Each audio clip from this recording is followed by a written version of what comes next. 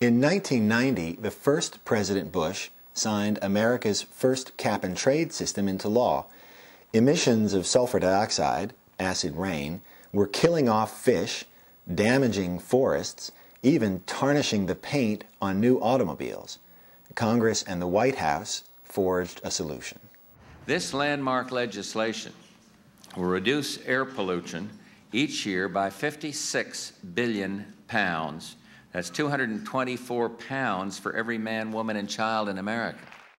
Under a cap-and-trade system, the cap sets the total allowable level of pollution, but each company decides for itself how to comply. Some companies find they can make investments to reduce their emissions far below the cap. Others prefer to trade, purchasing some of those excess reductions from the companies that achieved them.